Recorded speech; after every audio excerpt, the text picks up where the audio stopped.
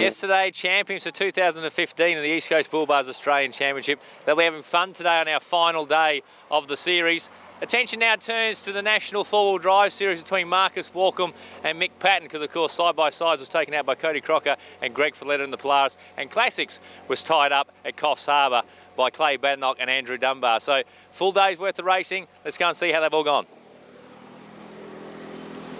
We used our tyre bank yesterday, so I think we've got just belts hanging off. I think it's front right, and the front left's not much better. So, you know, that was a little bit challenging. I made a few suspension changes in there from last night, some big ones, so it was hard to tell whether it was better or not because the tyres blew off. So Fastest on 13.11, 6 quicker than you did. There we go. Well, 6 seconds faster. The stage is getting faster, and the last sort of 3 or 4K, I just had to conserve because I could hear clang, clang, clang, clang, clang of rubber blowing off the tyres. So I'm happy that we're faster.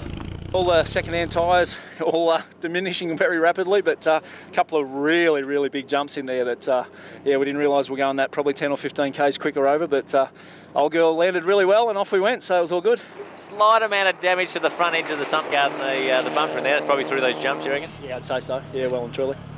Marcus, looks like maybe 5 quicker than Patton in there. A nice start to the last day. Yeah, that was a great day, great stage to start the day on. I really enjoy that stage. It's really fast and flowing and easy to get into a groove. So, yeah, just got in there and got stuck into it, and yeah, happy with that time. Most people have spoken about how managing tyres now in these hot conditions, so this was the stage you were going to compromise on. Yeah, exactly. So we'll be able to go with 4 new ones into the next loop and hopefully put some good times in, maybe get a couple of stage wins, but I'm happy with the time, only losing 6 seconds to Walkems, so happy enough with that. Good man, keep on fighting. You have to give the ladies over there a wave. Big fans of yours. Give them a toot and away, big Harry Bates fan.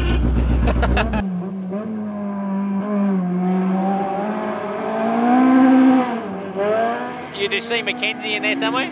Yeah, we did after a pretty decent jump, but I'm not sure what's happened. I really don't. Other than I think his car puts its power down a lot better than ours, and he might have been going a fair bit quicker. And it looks like he's just arrived at the next corner too quick, and then he's tried to take a cut to try and sort of give himself a bit more room on the exit. And there's some pine poles or something in there, and I don't know quite exactly what's going on, but there's a dirty big pair of skid marks, that's for sure. Okay. They're okay anyway, but they're off, and I'd say there's damage. Your car sounded horrendous yesterday, but did you do enough to wrap up your state championship? Yeah, we did. Well, it's fantastic. That's awesome. So today is all about trying to get this thing home. I mean, everyone's rooting for you. Know these officials here have said you've been doing a fabulous job. So, mate, congratulations on the title, and try and get this thing home and have a drink tonight. Thank you.